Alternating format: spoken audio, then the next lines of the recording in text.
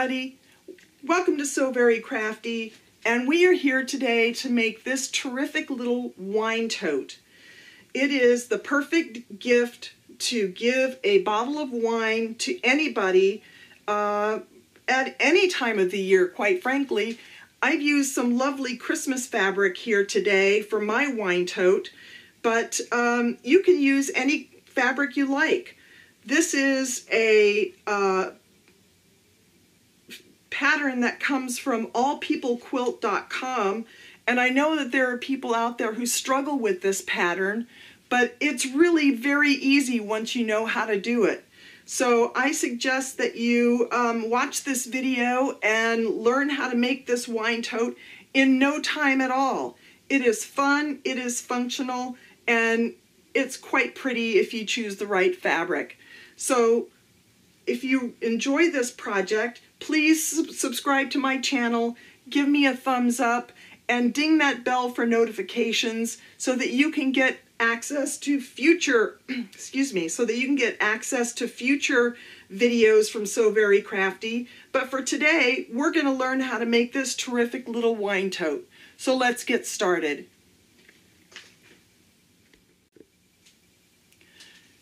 So, how do we get started making this terrific little gift bag project?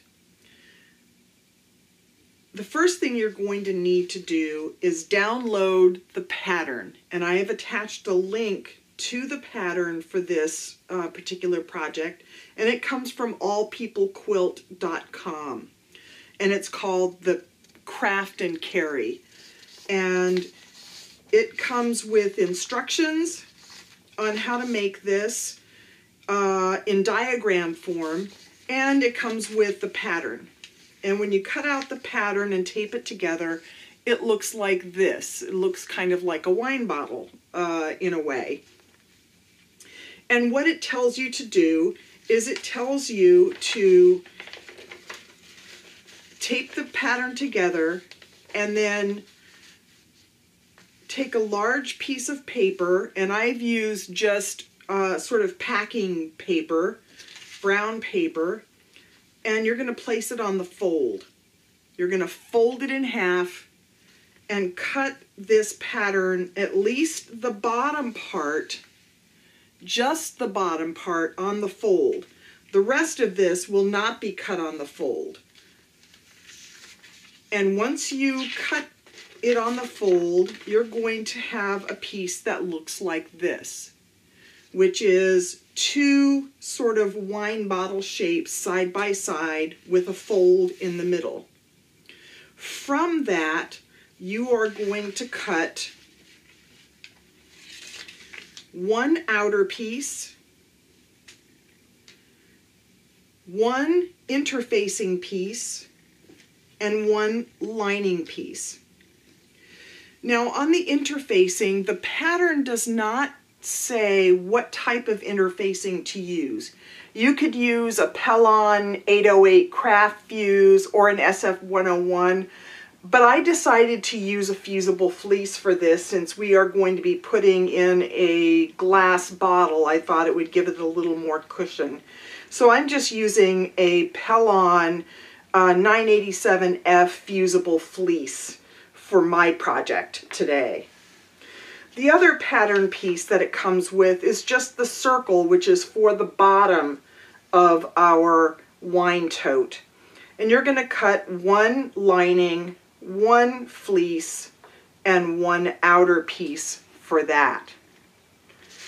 We're going to set aside these pattern pieces, and we're going to get started on how to create this project. The first thing, as in almost all of our So Very Crafty videos, is we are going to fuse our Fusible Fleece to our outer fabric.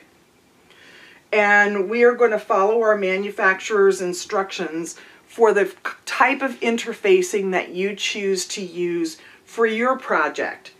We're going to fuse that to the circle bottom and to the outer main part of our carrying tote for our wine bottle. So I'm just going to run over to the iron right now, and I am going to fuse this fleece to the outer fabric, and I've used a nice Christmassy fabric for our project today. And I'm going to fuse this fleece using a hot iron, and I'll be right back. Okay, I'm back, and I have fused our fleece onto our outer side of our carrying tote. And now what we're going to do is I'm going to place our lining piece right sides together with our outer tote. And I'm going to pin it just on the curves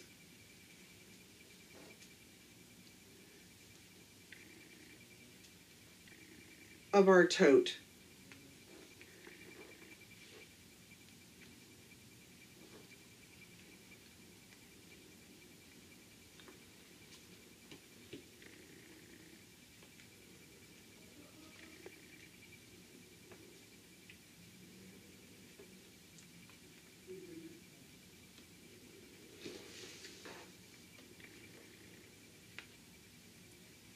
Now, if you're a beginner sewist, you may want to use a lot of pins for this. I'm just going to do that for now.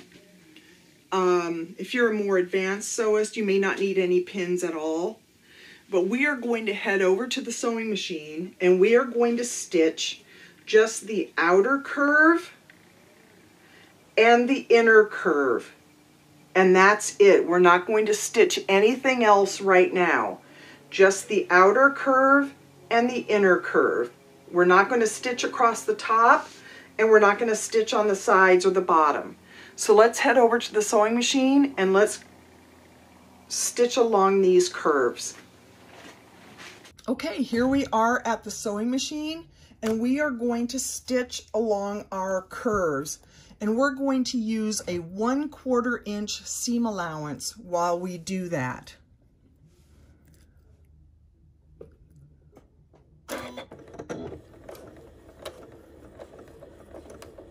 Make sure to remove these pins as you go.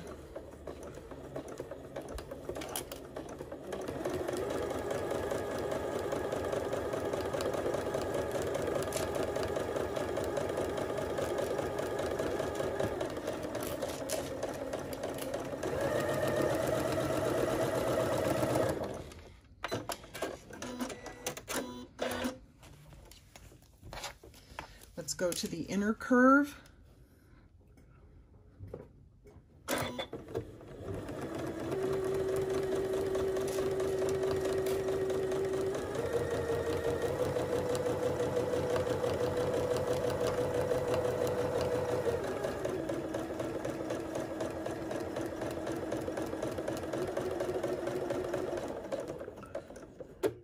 When we get to the point, we're going to pivot and head back up the other side.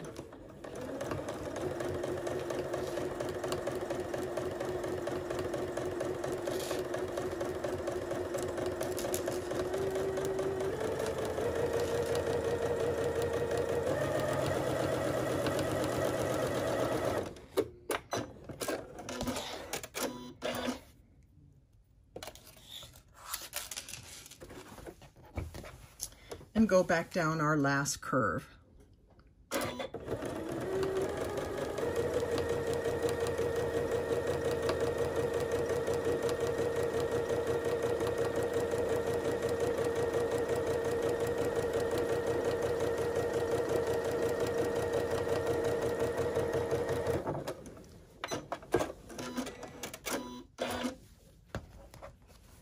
And that's it. So let's head back over to the workstation and move on to our next step. Here we are back at the workstation. I'm going to take my scissors and I'm just going to snip right here in this center piece so that we don't get any puckers. Make sure to not snip through the stitching here. And we can do some notching on the outer edge, but I find you don't really need it for this project, so I'm not going to do it today. Now the next thing we're going to do is we're going to take this right handle and we are going to flip it right sides out.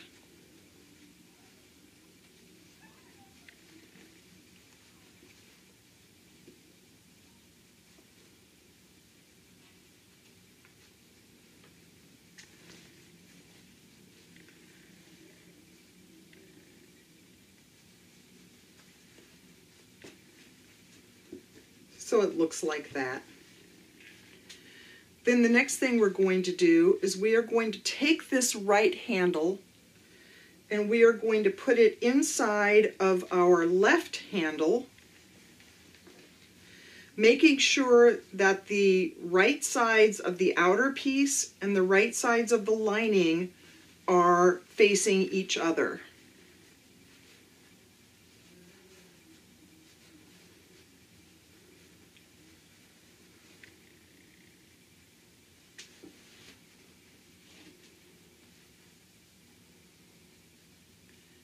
And we want to make sure that these raw edges are all aligned.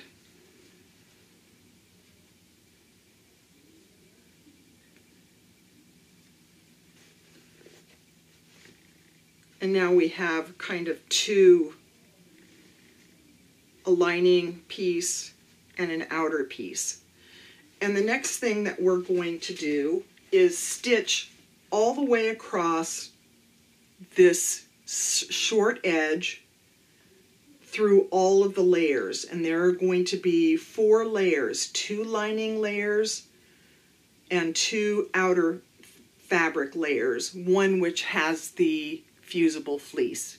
And again, we're going to use just a 1/4 inch seam allowance. So I'm going to head over to the sewing machine and I'm just going to stitch a line right across here using my 1/4 inch seam allowance. I'm not going to show that on the video because it's just a straight stitch right across here. Okay, now we have sewn that seam right across the top. We're going to pull out the handles.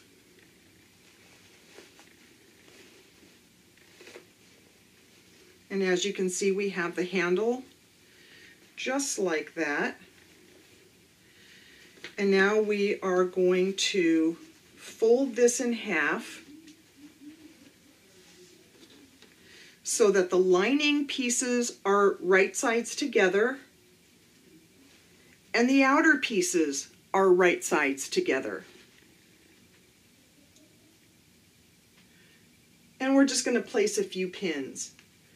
Now, if you're a beginner sewist, you may want to add a bunch of pins here to keep it nice and sturdy.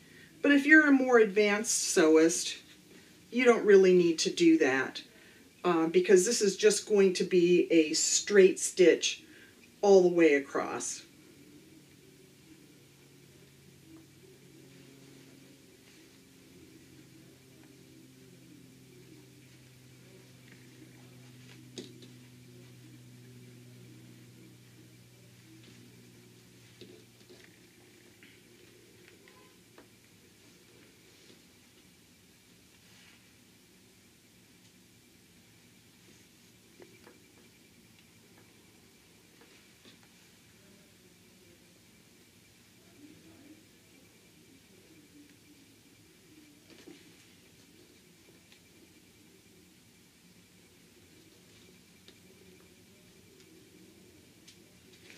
Now you can see we have one long seam right across the side.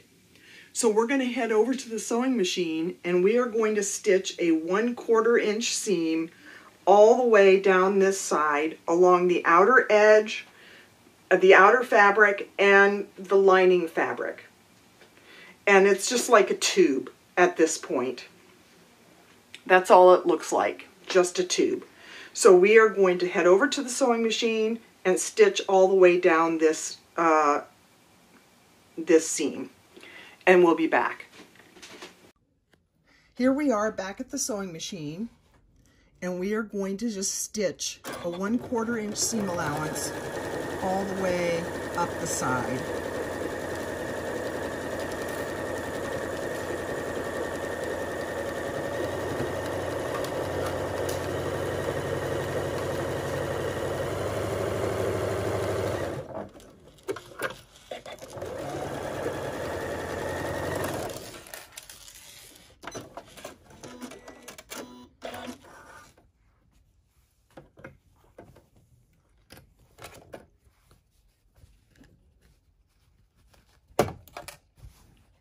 And that's it.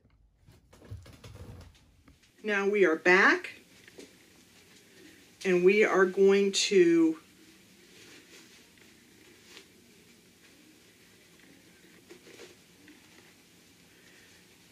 turn our bag so that it is lining side out. Okay, the next thing we're going to do is we're going to take our circle piece and we're just going to stitch around this using about an 1/8 inch seam allowance so that these two pieces are joined together. So let's head over to the sewing machine and take care of that. Here we are back at the sewing machine, and we are just going to stitch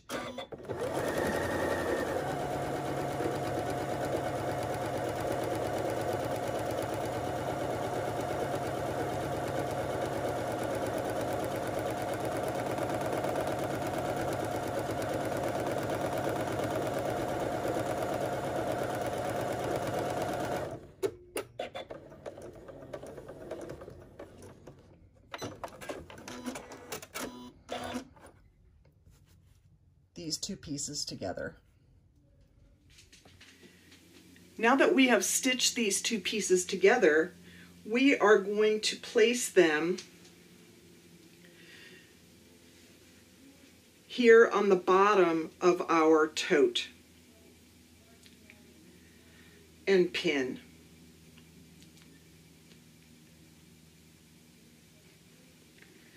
I like to pin them opposite sides.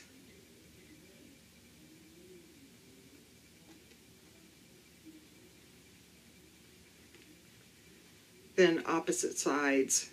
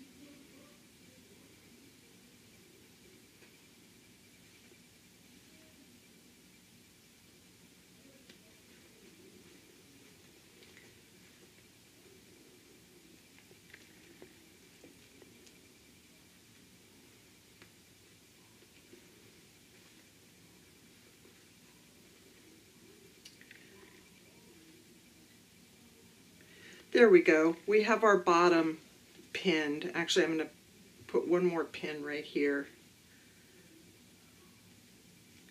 And we're going to head over to the sewing machine and we are going to stitch all the way around this. And the one thing that you're going to notice is that with this pattern, there are going to be raw edges that are inside this particular bag, but it's no worry. It's just the inside of the bag, so we're not going to worry too much about it. So let's head over to the sewing machine and let's stitch these two pieces together. Here we are back at the sewing machine, and I have pinned these pieces together, and I'm going to use my 1/4 inch seam allowance, and I am going to press these edges down as I go and take the pins out as well. And I'm going to take my time here.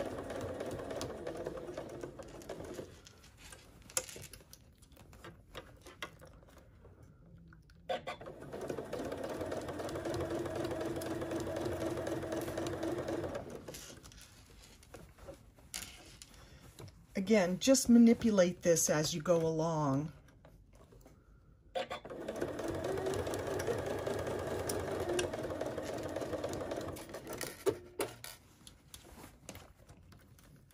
Stop as many times as you have to.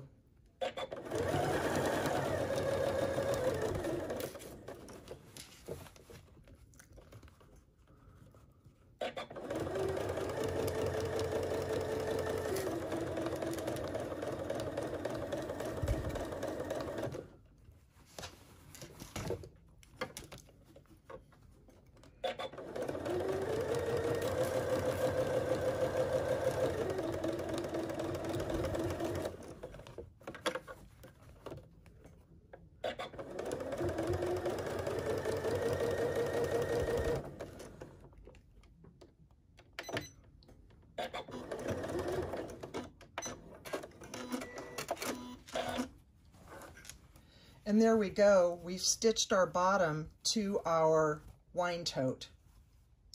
So let's head over to our workstation and I will show off our finished product. So here we are. We have finished the bottom of our wine tote.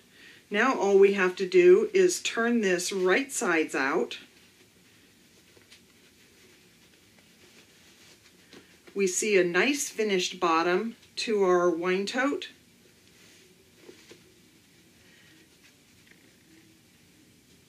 And a beautiful result.